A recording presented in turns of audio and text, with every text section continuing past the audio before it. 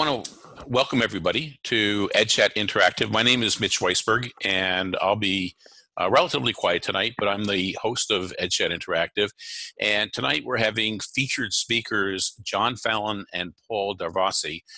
They're both avid gamers, incredible teachers, and featured speakers at the Serious Play Conference. And many of you came through the auspices of the Serious Play Conference also.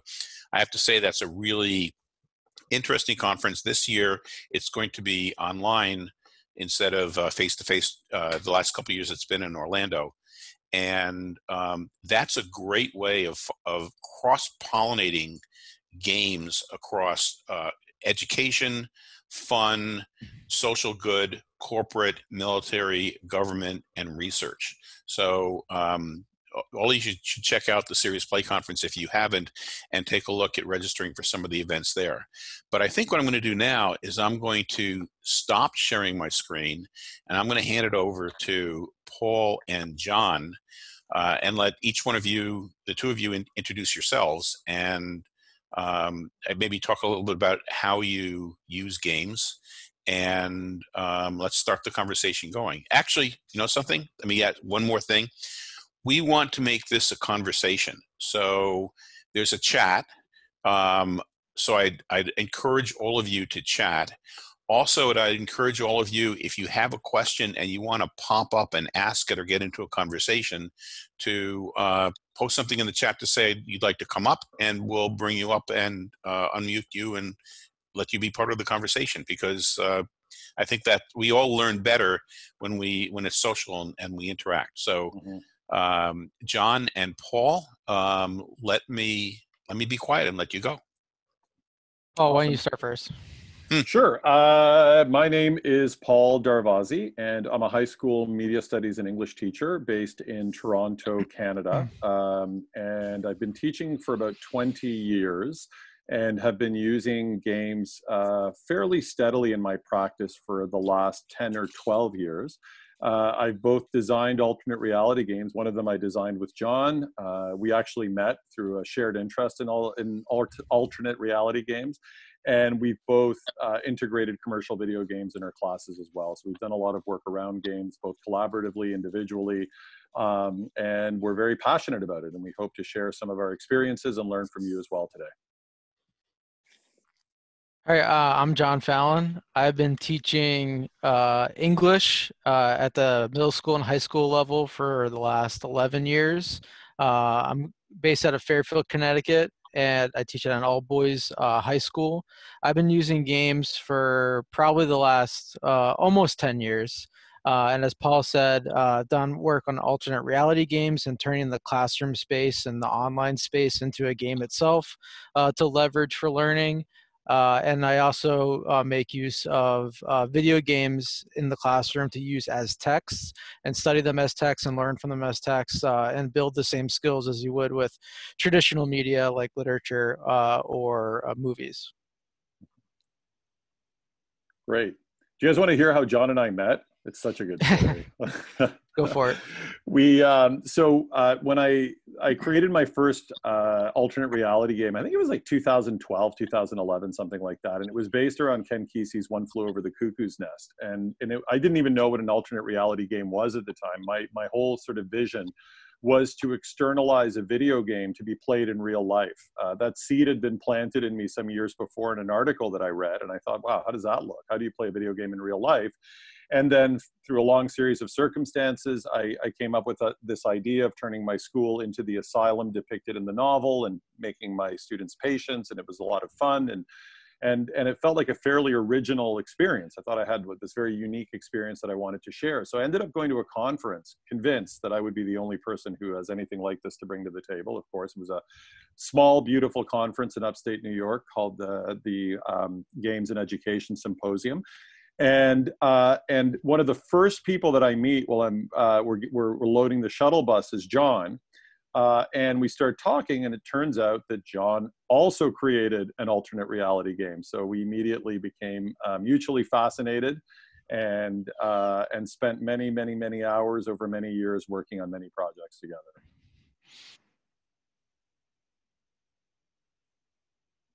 Yeah, that's about it. Does anyone have any questions before we kind of dive into anything else? So one of the questions that like hits me is, what games are your students using this year? Mm-hmm. So my students are going to be using 2 games this year. In the fall, I make use of a game called Her Story, which is kind of an interactive police procedural where you're kind of diving through a relatively simple game to play, but students still need training to how to successfully navigate the virtual space and how to play the game. So never take for granted that just because you put a video game in front of 21st century students that they're instantly going to know what to do, because that's almost never the case. Yeah, I agree. And interactive fiction is hit and miss, right? It's an unusual medium. I wouldn't quite class it. Some of them are very game-like. But when I do the unit with my students, I use Gradecraft, which is a kind of an LMS, a gamified LMS that was developed, or a gameful actually LMS that was developed at the University of Michigan. And I don't use it for the whole year, but I do use it in the last one because it allows you to create kind of a branching, unlocking task structure so that the kids can, finish a task and unlock, and they can kind of follow their own learning path. And I thought it was a really interesting way to marry form and content, because we're learning about branching narratives, and they kind of have a branching structure in the way that they access the material that they're learning from. And part of that is they have a whole slew of text adventures and interactive fiction to choose from, and a lot of them they don't like. They either find them too hard, the puzzles are too challenging, and there's a few that they love because they're pretty simple and clean to get through, and some kids who love puzzles like the ones with puzzles. So that's more hit and miss, but because they have a lot of choice and they're usually over pretty quickly, even if they haven't had a positive experience, they tend to just move on to the next one and eventually find a game that they enjoy, or a story actually that they enjoy. I see a question about someone at the elementary school level, because a lot of the game-based learning is targeted toward probably our age group at the high school level or the middle school level. Do you know any resources off the top of your head? I see Steve recommended Minecraft, no Mhm. surprise, and I would agree with that. My other thought would be like a very short form alternate reality game. What do you think? Oh yeah, and that's even better for middle school than high school. They're so jaded in high school that your alternate reality game better be super edgy to get them engaged, to pull them away from all their other Yeah. misdemeanors. But middle schools, I think it's the sweet spot for running, because they're, especially kind of the grade 5, grade 6 zone is perfect, even though it's a little pre-middle school. But you can really draw them into the narrative. You can draw them into the fantasy, and I think that a lot can be done. Mike Matera does a lot of great work with that age group, and he's one of the guys that runs amazing ARGs and has done. He's published a book called Explore Like a Pirate, whose title doesn't actually tell you what the book's about, which is all these amazing resources to run an ARG, and very much geared for the middle school audience. So I would recommend that for sure. And I just put into the chat, Ryan Schaff has composed a free ebook on digital games, and a lot of them are geared towards elementary school. And he's Yeah. actually going to be on here. He and his compatriot Kerry are going to be on here in about a month. Yeah, Ryan's But great. Ryan does a lot of interesting stuff in this space. well, he's not as great as you are.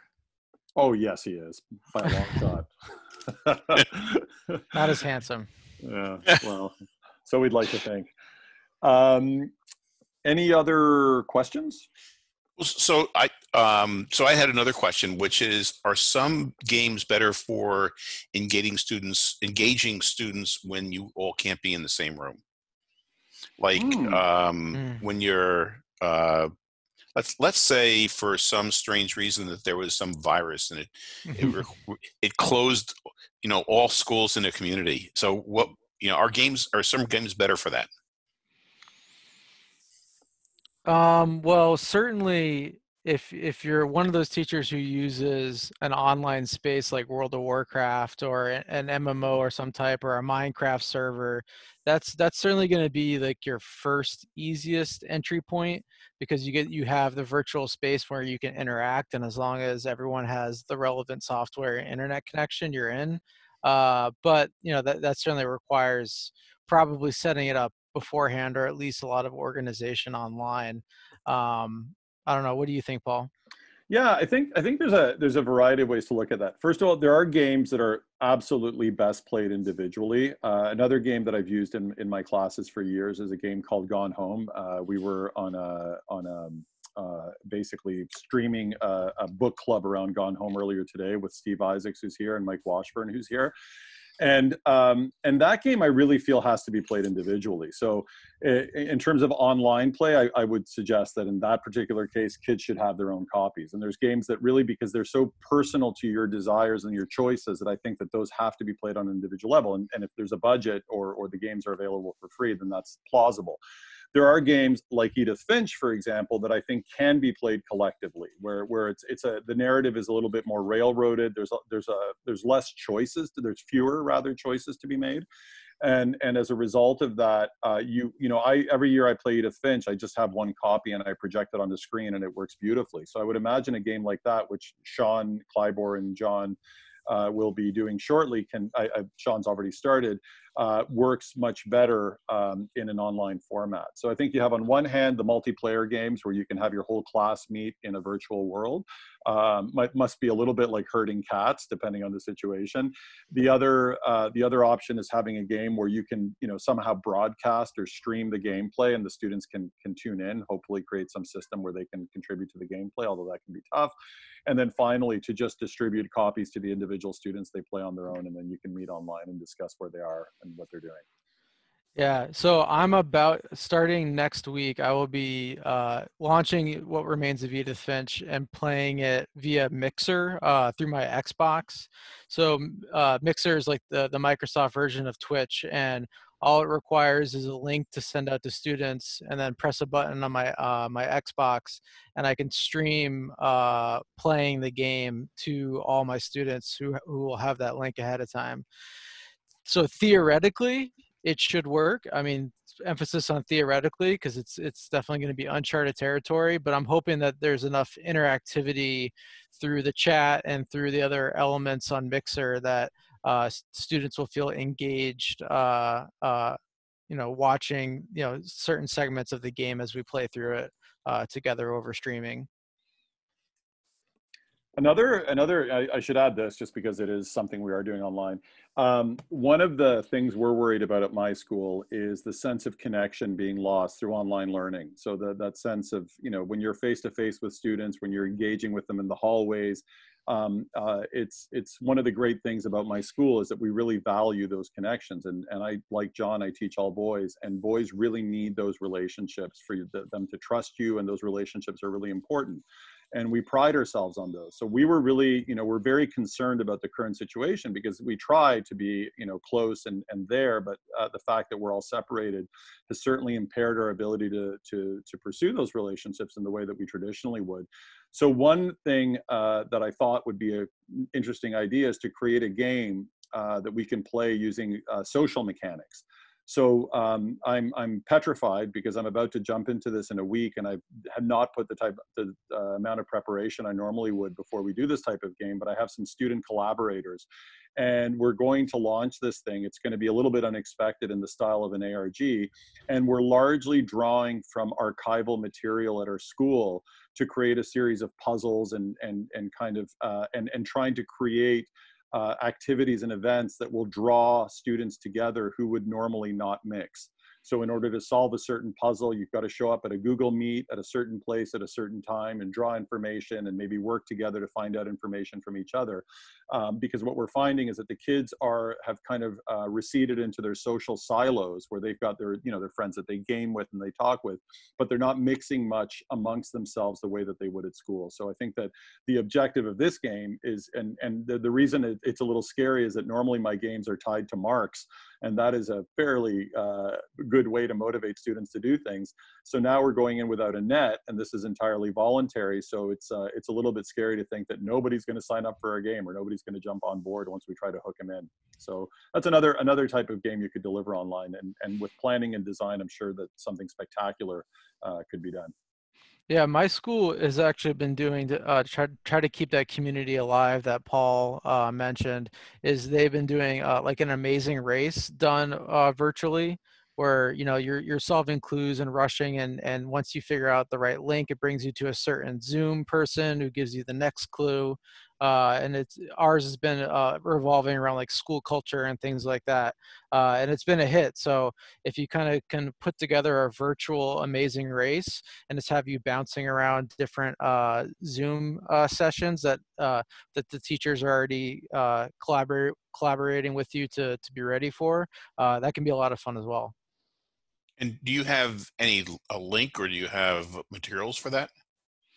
I wasn't involved in it myself, so I can try to see if there's been some recording of materials and the process, whether it's public or I can just ask the person who organized it.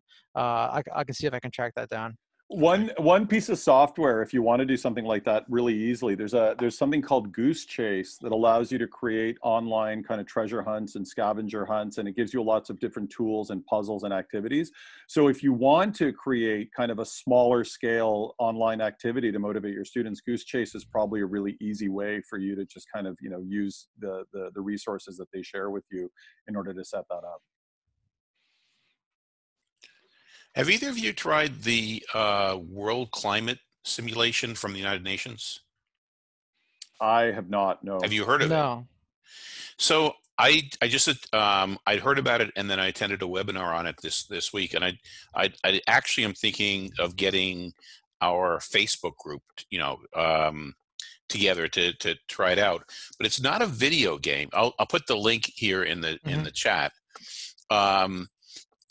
But it can be played, over something like Zoom. So you form the kids form teams of, and there can be either 3 or 6 teams, and then they negotiate how they're going to what their countries are going to do to combat climate change and decrease emissions.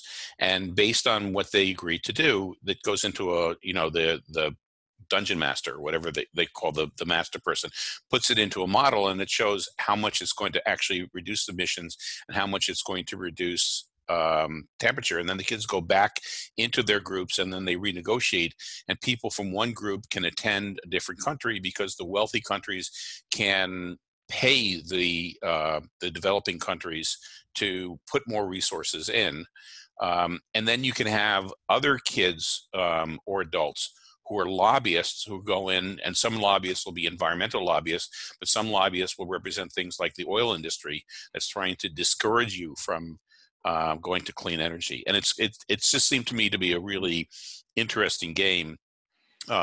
Getting kids to work in groups, plan, collaborate, understand climate change, understand math and graphics. And it's designed for, I think, middle school through adults. It sounds fantastic. Yeah, those games are incredibly effective. I had the opportunity a few weeks ago to participate in a simulation, and it's based around software that iThrive is currently developing that facilitates the use of elaborate role play simulations. It's really awesome. I was really impressed by it. And in this particular one, we did it over Zoom. There were about 25 of us, and it was essentially a political crisis in the States. Everybody had roles, everything from the person who's in charge of the staff and the press secretary and all these kind of Washington roles. And what was fascinating, role play is so powerful because once you're given your role and your identity, people really invest themselves in it. And even in a format like this, we were in exactly this kind of arrangement with a grid and lots of faces. Everybody was getting into their role. There was a sense of urgency, and it really created a very powerful emotional experience. I mean, I found myself getting both stressed out and heated at various points as I tried to play through my role. And so yeah, I think those are amazing experiences. Even online, you could sort of design these kind of role play scenarios, and I think that the kids love it, and it's super effective. Yeah, I think I would agree with Paul that role playing is a really powerful tool. One game that comes to mind that kind of I think leverages that well, both within the game and outside the game, is it's a game called Quandary. and it makes you. It's a sci-fi colony that has to work through different crises that are both social or environmental, and there's different options, and you have to convince and consensus build, and teaches argumentation and arguing from evidence and differing fact and opinion. But I found that it was really powerful to put students in the roles of the captain, which the game does, and then have them even just explaining through why they made certain decisions through kind of a facsimile of like a after action report that you would have to do if you were an officer in a colony to your higher ups. And students get really into it, even just justifying why they made certain decisions. So those kind of questions that around games that force you to make ethical decisions because they kind of incorporate some natural role playing are incredibly effective moments. I agree. The other I saw in the chat as well, somebody had mentioned Keep Talking and Nobody Explodes. That's a great game, and it would translate well. I mean, it only really involves 2 players, but it's a game that's a lot of fun to watch, a lot of fun to participate in. And my wife's a second language French teacher, and I've encouraged her to try to somehow use it because it's a game that's all about communication. And it really forces you. It's much like an escape room where you must communicate in order to solve the puzzle, which is essentially defusing a bomb. Some schools may be a little bit hesitant about having bombs diffused in their midst, but it's a fairly benign game, and certainly fun to play online. The kids would love it. I've used it in kind of public forums. We've played it in our big kind of cafeteria where 2 people were playing and everybody was spectating, and it was so much fun. So it's a great choice. Paul, is it possible to have 3 players in that game? We have something that we need. We're in the Air Force. We're trying to do something for command teams. Really small team of 3. We're trying to figure out how to run. Could you do 3? Yeah, I can't think of how you could. It's not meant for 3. And there might be some redesigns or some mods or some way to play around with the rules. But essentially what you're trying to do is you have one player has a manual, and the other player has the bomb. And the player who has the manual is not familiar with the manual. The player who has the bomb is not familiar with the bomb. And it's almost like they're in 2 separate locations. And each has to tell them what they're seeing. While one guy's frantically or one girl's frantically flipping to find the right part of the manual that corresponds to the right procedure that has to go on the bomb. So it's very much a 2-player game. And I wonder, with a little kind of thought and creativity, I'm sure there might be a way you can weave a 3rd person in. You can have them maybe alternate between bombs or something along those lines. No, actually, I think it would be pretty easy to do it with 3 people, because you could easily have 2 people either with 2 copies of the manual, or you could split up the manual between them. So they would it's always jumping around, so you would never know who has the information that is needed at that time, and communicating it between each other would be an added meta element to it that would make the game both easier and harder. So I think you could adapt it with 3 or even 4. I think I've done it with about 4 kids before, and they had a blast. No pun intended. Thanks. Yeah, you could really quick. I think you could actually, if depending on like the physical location and how everyone was working together, I suppose you could have one person as the communicator or the mediator between both sides. So like one person like is working with the bomb, but the person who's working with the bomb and the person who's with the manual can't actually communicate with one another in whatever way. And then you can have people in the middle trying to facilitate that. That might be one way, but that would depend on the setup. What a cool design challenge, and you 2 have clearly risen to the occasion. Yeah, it's a lot of fun even with a group. Is there another? Well, Steve was talking about Paisley games or Parsley games. Sorry, Parsley games. Have you heard of those? I haven't. No. No, I can't say that I have. Okay, I know on the people who are registering, a couple of people have asked for games around particular topics, like math came up a few times. What have you done in math with games? I mean, we're both humanities guys, so not a lot. Yeah, but you know, it's funny with math, right? Because in some ways you would think that because games are so mathematical at their soul, right? They're numerical, you know, sort of entities, particularly digital games. But it's always been a point of fascination for me that I find it probably one of the hardest subjects to integrate a game for. And I'd have to think, Absolutely. and it shouldn't be, right? Because one of the things that math suffers from is that it's often divorced from its practical application. Kids are Right. learning all these formulas, but they have no clue when and how they could be used. And I think there's an enormous opportunity to start marrying those formulas to simulations. And so one game that comes to mind would be the Kerbal Space Program, but that's more on the physics end of it, I would Right. say, Yeah. than kind of, you know, pure math. For the young ages, I mean, the classics are the Dragon Box games that teach kind of algebraic thinking at a very early age. And I would say those are really, really good. But there's a gap. I find that whenever I had a role at my school where I was helping other teachers integrate games in their practice, and I definitely hit a wall with the math department. Especially with high school math, where you're really having to meet certain benchmarks and everybody's in a rush and they're trying to cram that information into the kids' heads as efficiently as possible. It hasn't lent itself to a game. But I also feel that of all subjects with the right design, there could be some absolutely brilliant games and simulations to engage kids in math in a way that will make the way that we're doing it now seem so primitive and counterintuitive. Well, and you could do a lot with a lot around math in Minecraft. Sure. Yeah. Right. And Steve's the man, but yeah. Not that you know, not that was my idea. That was Chris's. But I was going to say for math, as Paul said, one reason why it's so hard is because it is content driven, and it can be a very thin needle to thread when you're trying to get that content in at the right time.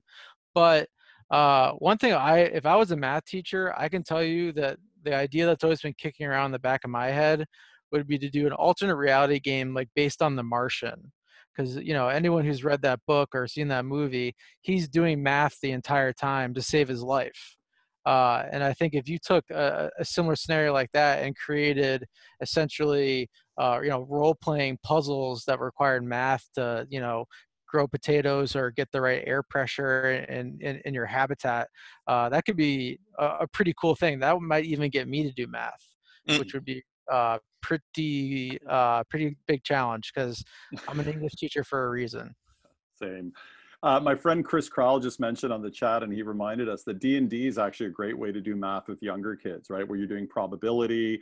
And so if you're using, I mean, Dungeons and Dragons is a fairly significant enterprise. It's not something you can just pull out and play for 15 minutes in math class.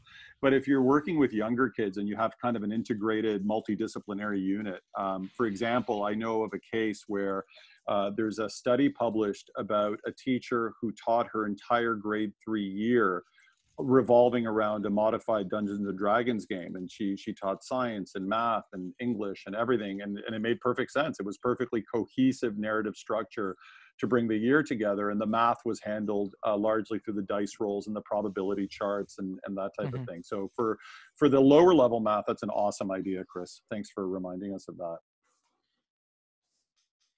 Well, even something like Monopoly is very math. You know, right, I mean, that's very simple. Parcheesi.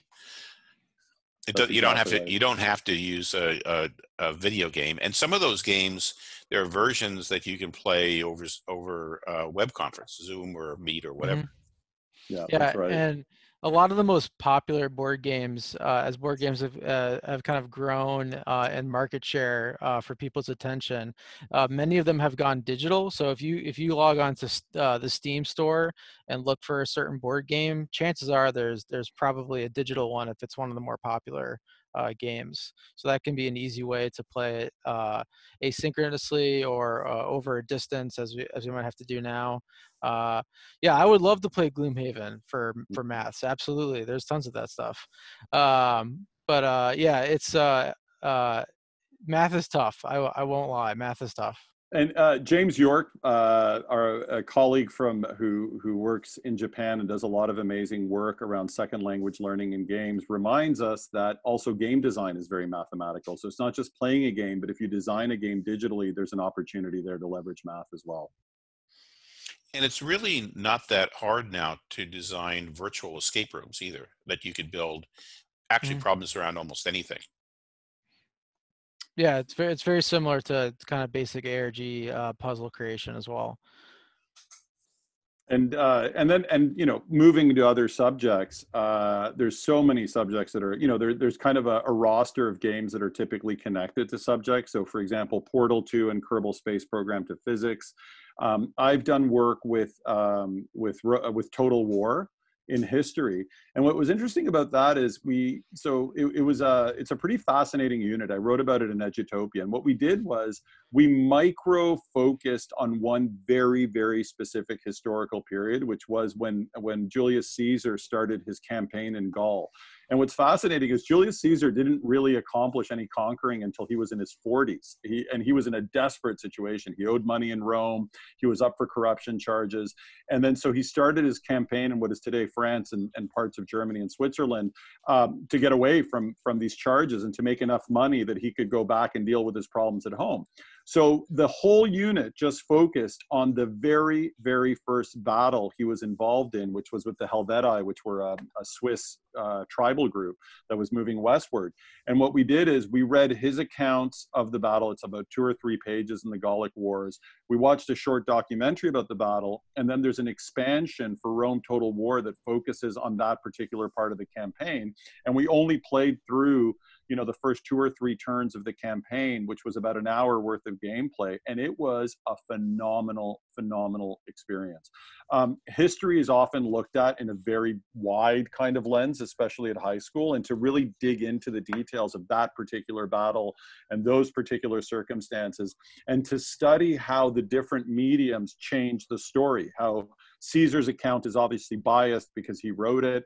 The documentary can give you some visual stimulation, and the game gives you a sense of the strategy and the geography and all these little kind of tidbits of information.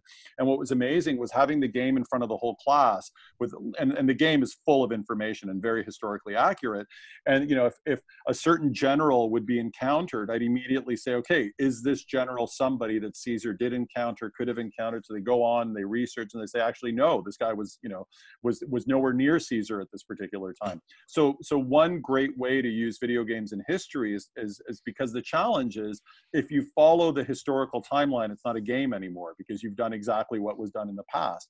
So when you have the freedom to play around with the kind of counterfactual history and recreate history, you may say, well, they're deviating from the historical reality, so they're not learning anything. But what they are learning are the kinds of forces that shape history, the kinds of decision makings that leaders have to make, and then they can be made to think critically about what the historical event was like in the game that they played versus the depiction of the historical event in some primary source document or a textbook or something along those lines. So there's a lot of great history games, both board games and digital games, and there's a lot of opportunity for like political science and history and to some degree even geography. I noticed in the chat that Nia, and I hope I pronounced your name right, has developed and actually there's 2 people, but Nia has developed games, escape room games using Google Forms, which seemed to me like a really cool idea. So I was wondering if Nia, you could unmute yourself, or maybe you have. Yes, I did. And maybe you could tell us about those. So what you do, the same way you would normally do a survey, but you make requirements that the answer is a specific thing. And if they type in anything other than that, you can set up the Google form to pop up a no, try again, or here's a hint. You can set up hints as well. You can send them to other pages to find information or to find documents, and then they have to come back to that Google form, and you can fix it so it has to be letters, it can be numbers, whatever, but they have to put it in exactly the way that you would with like a real lockbox with actual locks. And the second that they undo it, you have it fixed so that what pops up is like I've had it so the actual lock pops up that's unlocked. So they know you've done it. Okay, now you get to move to the next page.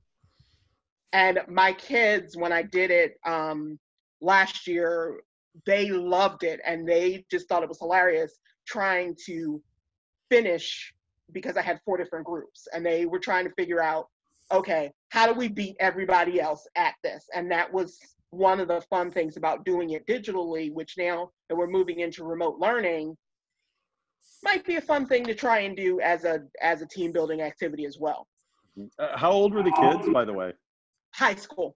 High school, awesome. The one They loved class it? a day that I teach is as an American Sign Language class with high school students.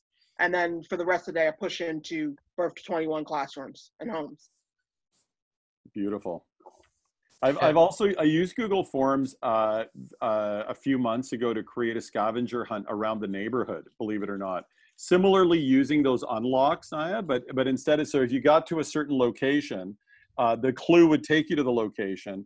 You would be asked a question related to the location, like what color hat is the bear wearing in front of the restaurant? And then you would put red, and then it would unlock the clue to go to the next location. So you'd walk over to the next, and it worked out super well. It was really easy to design. I actually found a site that talked about creating escape rooms with Google Forms, and I kind of bent what they had towards a scavenger hunt and sent it to a family in our neighborhood who wanted to do something with their kids. So, and it worked out really well. Yeah, what's great about that type of design is when you make sure that there's no false negatives where they might get the answer and then not be able to proceed. So the precision of using Google Forms in that way is really smart, because when they get the right answer, they will know absolutely right away.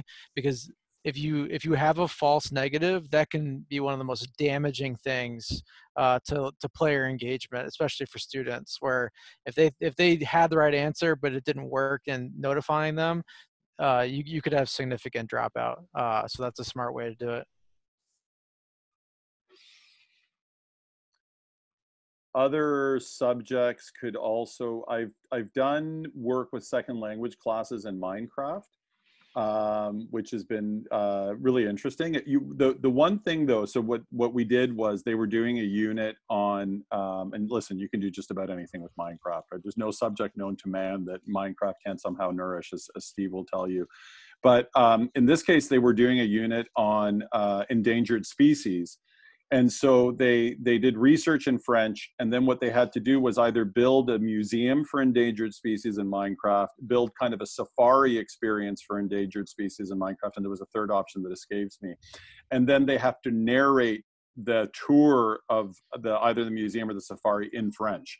And that's good, but as James York will probably tell you, when they're recording stuff, they could have scripts in front of them, and it's not really testing. They're kind of, the ideal testing site for second language. But what's interesting is, a good second language teacher will ensure that as they're building these experiences together in class, they're dialoguing about what they're doing, and a teacher would provide them with the vocabulary in advance to have these discussions around the game. So it was really successful, and it was a great way to teach a second language. And I think video games are amazing for teaching second language, which is why you should look at James York's journal, where he's documenting these experiences. Yeah, and to go back to history real quick, Assassin's Creed is a huge gold of mine, especially the ancient Egyptian one and the ancient Greece one. And an idea that I've been trying to get my history teacher at my school to do is to do create your own virtual tour, because they have these what's called discovery modes, which allows you to go through the meticulously designed historical landscape. And there's even like guided tours, and there's all kinds of like monuments you can just explore and get right up in front of them and figure out more about them. And then I wanted them to take something that isn't included in the discovery mode tour and green screen themselves into it, giving their own the kind of museum entry about that artifact or about that concept or idea, which would be pretty easy to do with a simple green screen and screen capturing the gameplay from discovery mode. So I wanted to do that so bad, because I think that would be fun, but haven't been able to put it together quite yet. Yeah, Discovery Tour is made for the classroom. I mean, it's a gift to any history teacher. If you put that in front of kids, it's basically they put the museum in situ, and they do a really great job of marrying. I mean, there's room for improvement for sure, but I think it's a really noble thing that this video game company actually produced an educational dimension. And I should also add, I cannot talk about second language acquisition in Minecraft without mentioning my friend Glenn Irvin. He is. Does Glenn know anything? I had no idea. Is there anything Glenn doesn't know? I mean, he sings, he speaks many languages, he does technology. So he's an amazing resource. I mean, he's expanded his role in his district, and now I think he's a technology integrator in Minnesota. But he did amazing work with Minecraft and second language learning. I've been to a few of his sessions, and he's definitely, if that's your space, he's definitely somebody you're going to want to talk to. Yep. Have you done work where you've had older students design a game to teach younger students something, and so in the process have them learned extra? I haven't, but I really like that idea. It's an awesome idea, Mitch. Let's talk. Yeah, that's good. There's an example from Finland where they wanted the kids to understand the biology of what was going on in a park. So they had the high school kids scope out, just a large 100-acre park, and develop like a quest game for the younger kids to go through the park and kind of answer questions and develop. Well, they were developing scenes in augmented reality, but they had to develop I guess around 15 different scenes as they walked paths on the park to research different aspects about the flora and fauna that existed there. That's just one example, but it seems to me that you probably learn something best by teaching it.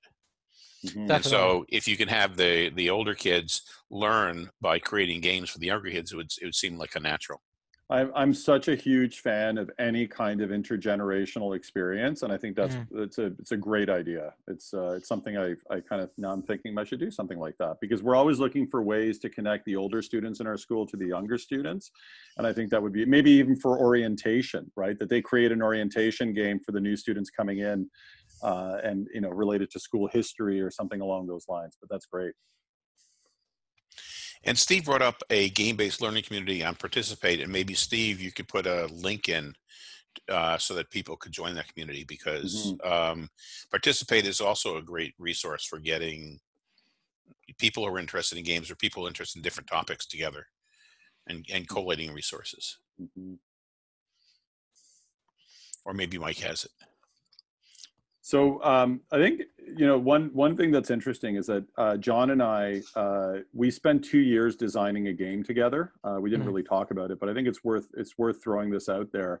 One thing we were when we realized we had this kind of common love for these alternate reality games, we thought, well, we've got to design one. So over 2 years, we slowly started putting one together, and it gathered momentum. And essentially what we did is we created a cyber warfare simulator where John and my students were put, we had this kind of crazy rabbit hole where they thought they were in a normal class, and all of everything shifted from underneath them. And then they were put through all these tasks by this mysterious entity. And about halfway through, 2 weeks into this absolutely bizarre experience, they realized that somewhere in the world, a group of students have been put through the same kind of hoops. And the final stage of the game is they have to discover the identity and location of their counterparts. And the learning experience that we were building into this was all, the privacy and surveillance and data and keeping yourself safe online and password protection and all of these kind of digital literacy issues. So they were essentially learning about the various issues and vulnerabilities. And then we set up the game. So in the latter half, the way that you would find your opponent had to do with the abilities that they had online. So, John's team won. Yep, we sure did. The first year, but only barely. Barely, right? Yeah, but it's just because something had been left on Facebook, or some kid's profile had a school uniform in it. So you realize how much of this stuff is out there, and it was a really great way to both make them aware of a really underserved subject. I mean, the issues around data are so important. They're going to be so defining of the future, and they have, they're not being addressed in schools in any meaningful way. Whenever I tell my students, my high school students, guys, do you know that when you've got other browser tabs open, Facebook knows what you're browsing? Well, first they tell me, sir, we're not on Facebook anymore. So that's good. So that's a positive. But when they were, they didn't realize that Facebook mines everything on your browser, which you may not realize either. And these are the kind of things we should know. I mean, this is kind of, very, very important hygiene for the 21st century. So John and I felt very passionately about that. We developed this kind of immersive game to try to teach it, and I think it was pretty effective. Yeah, it'd be interesting to note that in both times we ran it, the teams were able to discover the identity of the other team with only 2 pieces of information, and 2 pieces of rather innocuous information, as Paul mentioned before. So that was how vulnerable their identity was, within the real world. And you guys have blogged about this game, so people could just search for your blog, right, Paul? Yeah, Matt, I think the most cohesive thing written about it is I blogged about my game and John has blogged about his, individually, but we haven't really blogged. The reason was because a lot of this stuff we didn't want to make public because it would ruin the game for the kids in other classes. But Matt Farber wrote an article about the game for Mindshift. So if you do, if you key search ARG, John, Paul Fallon, Paul Darvasi, you'll find the article.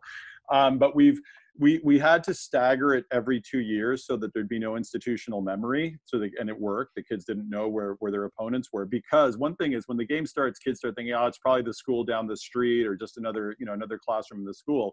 Little do they suspect that their opponents are in another country thousands of miles away, right? So that was always a bit of a shock to them when they realized that things were pretty real. That was a great game. You guys did a phenomenal job on that. We're hoping to do it again. We gotta. There's so many moving parts to it that when it works, the moving parts are great, but it also makes it hard to get it synced into both of our schedules. Have you heard about other ARGs used in schools? Not to that same scale. There's definitely people out there who are doing smaller scale ones, and that's where like the Venn diagram between like escape rooms and alternate reality games gets to get a bit blurry. It's almost just how much narrative do you put on top of it in many cases. So there's definitely people who are out there fighting the good fight when it comes to alternate reality games, but not in the same way that I think Paul and I did.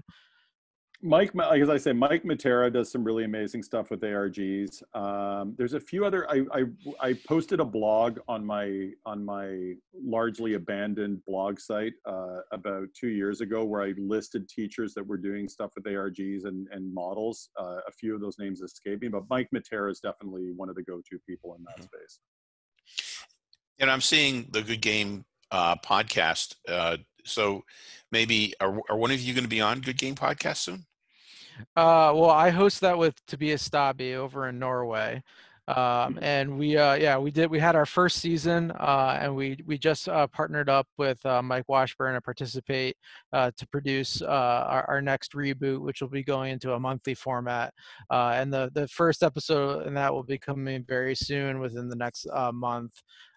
So I urge you guys to subscribe to that and take a look at it, because we'll be definitely having these types of people that have been mentioned on the podcast to talk more in depth about their successes and their challenges to game-based learning.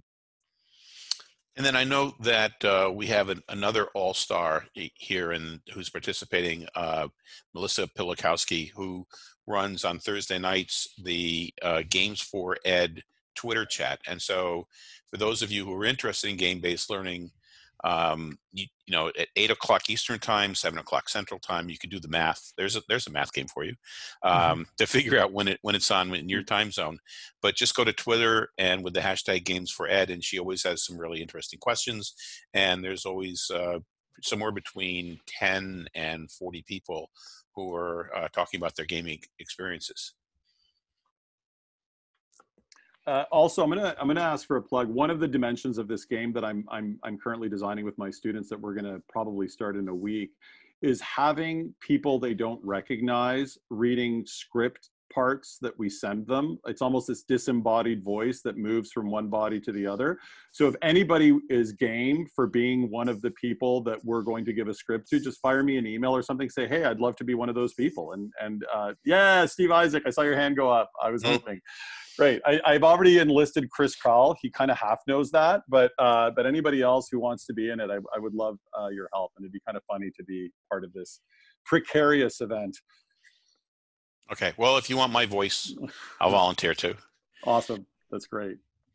And so we're heading up to 9 o'clock. So maybe each of you do a quick summary of what you think you've gotten out of this session, or what you'd like to impart to some of the people who are attending. I just feel, I guess it's my recurrent message that the work we do in games, I don't, one thing I think we have, I mean, I'm preaching to the choir. I see many of the names here I recognize, or I recognize some of the faces, and I know that you are game-friendly people. But I actually see this work as very important for making education a better place. I think, my recurrent mantra is that the way that education works like right now needs a lot of work, and perhaps one of the positive byproducts of this situation we're living through right now may be a reconsideration of some elements of education. And I would like to see a return to play, a return to engagement at a very genuine level, and not this kind of all these extrinsic motivators that are dragging kids along from one thing to the next, and there's no clear connection to the real world. And so many of the things that we all recognize could be better about schools, and I definitely see games as systems that could help us reconceive of the education system. So I think that's the kind of big picture that we might be aiming for. Yeah, if there is a silver lining. Go ahead, John. I was going to say, to piggyback on what Paul said, I think one of the things that game-based learning does that traditional education does not is it strips away all context and agency. And I think if we can return more of that to students, and games are not the only way, but I think they are certainly a very effective way to make students feel that they're more in control of their learning, and that their learning has a context that's more than just, finding the answer that's not in the back of the book. And that often is what drives engagement. It drives really powerful intrinsic learning. So I would just hope that we could get more of that to more students as much as we could. So what would you say, because I hit this all the time as I'm talking to schools, is, games are nice. Once the kids have finished learning what I need them to learn, then I'll let them use games. What would be your response? I would say that games are masterful teaching experiences in themselves, and that if you leverage the game the right way, you're going to get more learning out of that than you would out of the theater of learning that sometimes goes on in traditional education. Right. And and I see some comments like that's the worst use of games. James, I 100% agree with you. I thought it's just so frustrating to me because so many times I'm before administrators or teachers, and they're saying, well, look, I just, if we get done with the material, like we'll do games, and it's like, well, wait, you don't understand. The mammalian brain was designed to learn through play. Mm-hmm. That's the agency and engagement and motivation and hard work. I mean, we're willing to do that in a game, and yet there's this pervasive attitude among a large group of educators and administrators that games are frivolous. And yet, the things that we've discussed tonight are anything but frivolous. Mm-hmm.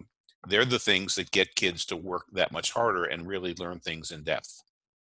Yeah, it's funny. I think that history is characterized by a series of ironic reversals, and it's so crazy to me that the way that nature intended us to learn, which is play, nature invented play to teach. I mean, if you do the math, that's how it works, and that we've stifled that in the I guess the thought that we can do better with this kind of more mechanical system that we've devised than nature's natural way of teaching us. So it's really just tapping into the way that we were meant to learn. And I'm hoping that we're going to see a complete reversal of that trivialization of games to actually make it a foundational element of modern education. Right. And that book, I'm just seeing on the chat, Reality is Broken, great book. Mm-hmm. Mm-hmm. Yeah. Amazing. Okay, well, thank you. I'd love to do this again, maybe sometime in the summer or fall, and or virtually when we're at the Serious Play conference. Mm-hmm. Thank you, Paul. Thank you, John. Thank you so much, everybody, because I can't believe the resources that have been shared here. Mm-hmm. Yeah. hope to see you all online at the Serious Play Conference, at the Games for EdChat, in John's podcast. You know, even maybe in person. Not that we would ever meet up at a bar, but you know, if there happens to be a bar open, maybe some of us can meet up at a bar sometime. That'd be fun. That'd be ideal someday. Thanks for having us, Mitch. It's such a pleasure. It's so nice to see so many familiar faces and people that I admire so much being here. And it's always a pleasure to spend any time with my dear friend, John Fallon. So awesome. Thank you. Okay. Back at you, bud. All right. Good night for EdChat Interactive, and hope to see you all at a future event. Take care. Bye-bye. Have a good night.